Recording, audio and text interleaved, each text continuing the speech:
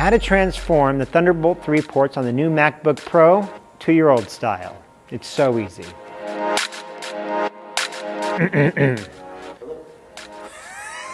Stand by. The new MacBook Pro comes with 4 Thunderbolt 3 ports, so you're going to need a dongle if you want to connect your devices. There's a variety of Type-C dongles that you can buy if you want to connect your phone, connect an external hard drive, or get photos and videos off an SD card.